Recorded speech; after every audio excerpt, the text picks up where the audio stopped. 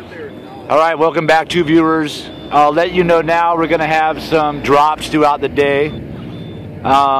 It's just what's been happening here. It takes about 20-30 seconds to get back up into broadcast mode, so if you could hang on that long.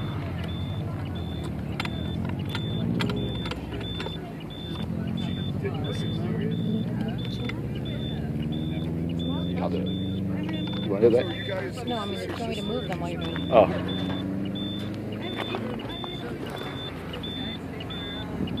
I think we want to go sit down and check it out, see how you look, and see I can see if you could be seen. As long as we should we scoot just really close together?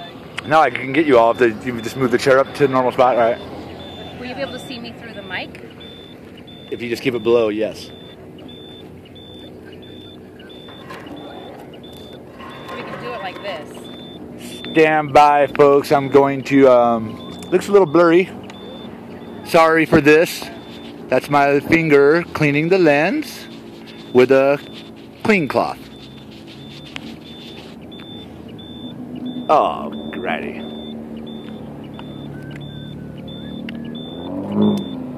And one of the reasons we chose this spot, as noisy as it is that we want you to see the traffic that just will stream in and out of this place. What is that beep? I don't know. Welcome to viewers. This is Creech Air Force Base. Getting ready for a video broadcast roundtable. Coming up, tell your friends, we're going to be joined by IVAW members. That's Iraq Veterans Against the War. They're standing right over here getting ready. Also, we'll be joined by Veterans for Peace. And we are at one of the gates of Creech Air Force Base. I'm actually going to drop you down a little more. The beeping's coming from us.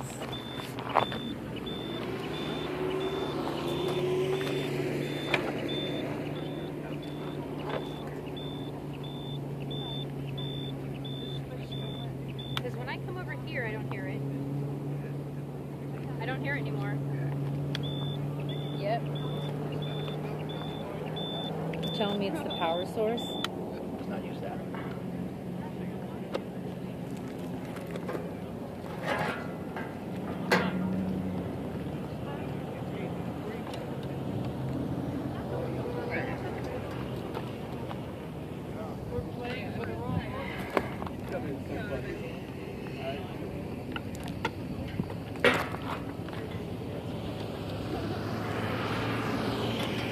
Zoom.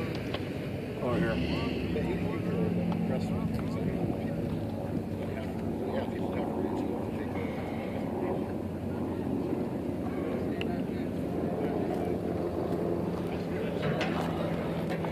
Okay, welcome. You're still with us. We're just making some fine-tuning adjustments here. In the background, beyond that fake drone, there's a real drone landing.